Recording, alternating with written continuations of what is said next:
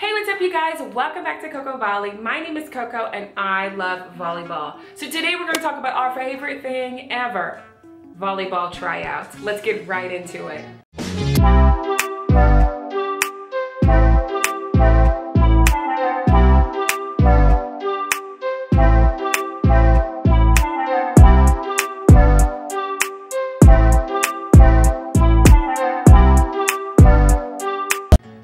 So if you didn't watch my last volleyball tryout video I made around last year at this time, that was a really great video to give you some tips on how to try out. But let's dive a little bit deeper. So I'm gonna give you 5 things that you should do in order to probably up your chances at making your volleyball team.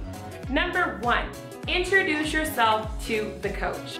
It's really, really important, and I know I said this in the last video, but it is so important to introduce yourself to the coach. That lets you turn from a player or a prospective player to somebody by name.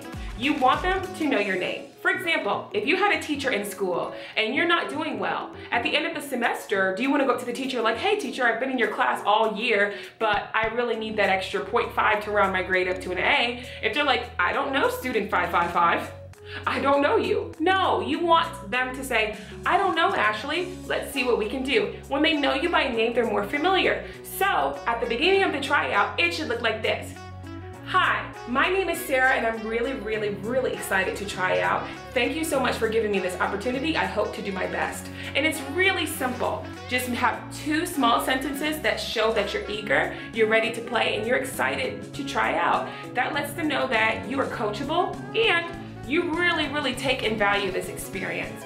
Number 2, show up early to the tryout. And I don't mean show up a whole hour early. You don't want to be too eager. Show up about 30 minutes early. That way you can get a feel of the tryout. You can see who's there to see to make any kind of connections. You can get your equipment ready and you can assist with putting up the net. That shows that you already are taking initiative. So go ahead and show up early so that way when the time starts and the bell starts, they know that you're ready. Number 3, make sure to call mine in practice plays.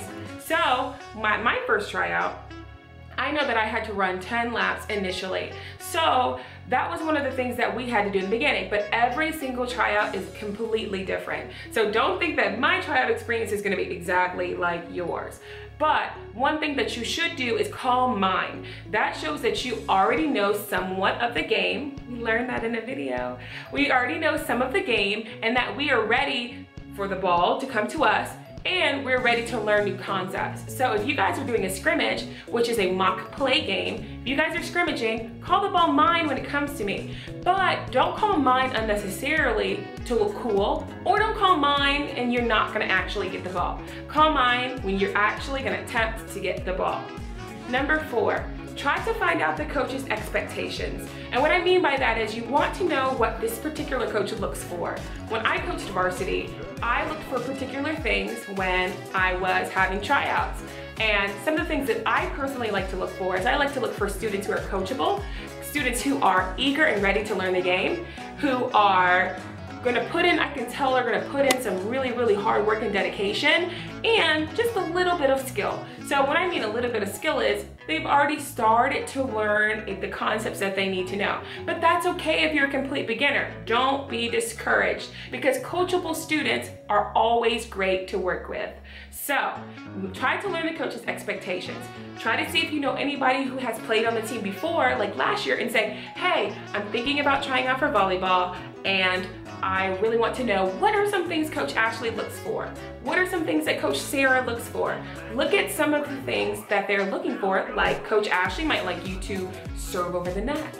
Coach Sarah might want you to pass the ball consistently. Coach Damon, he might want you to go and he wants people to call mine, or he wants to see some team leadership and teamwork. Look at some of their expectations and try to implement that into your tryout strategy. And tip number 5, ask questions. So sometimes in a play or sometimes in a practice, I'll say, does anybody have any questions? At that time, use an opportunity to say, hey, excuse me, coach, are we gonna be trying up into groups? Are we gonna be into teams? Or ask any relevant questions to what they're asking. That shows that you're listening, you're absorbing information, and you're ready to digest and show them that you are learning what they're teaching you. So I hope these tryout tips help you out. this season, and don't be discouraged if you don't make it. Please don't.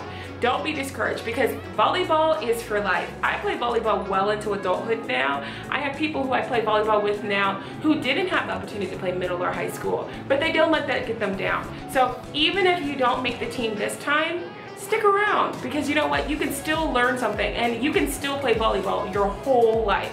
I have no plan of stopping playing volleyball anytime soon, so don't be discouraged.